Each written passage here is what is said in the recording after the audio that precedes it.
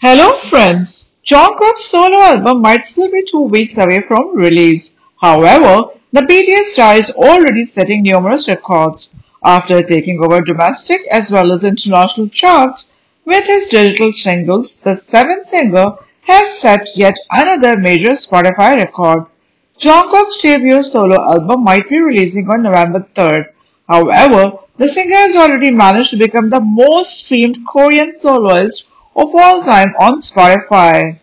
With his digital singles 7, 3D, Dreamers, and more, the BTS star surpassed over 2.8 billion streams and dethroned fellow bandmate Suga, aka August D, to take the top spot.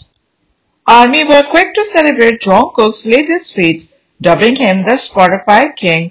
One fan wrote, "The fact Jungkook is already the most streamed K-pop soloist on Spotify history before his own album is one of the biggest achievements ever."